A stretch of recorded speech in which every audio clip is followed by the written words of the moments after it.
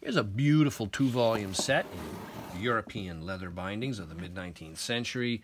They're, look at this, mottled, full calf like so.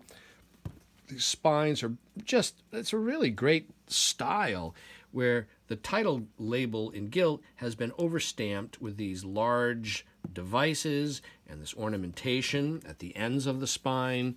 This beautiful leather, the board's slightly bowed as just natural passage of time.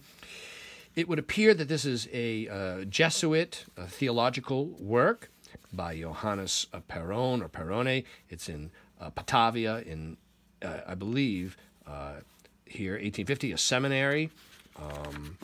And we see it is a little bit spotted, like so. The text is all in Latin, like this. And there's a little supplemental extra handbill tucked into that volume, I see. Same spine here. Very pleasing bindings.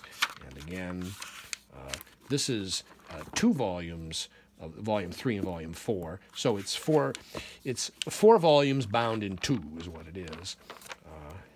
And we see here there are different chapter summaries or indexes like so, bound in. And it is, as we see it, available now online from me, Brian DeMambro.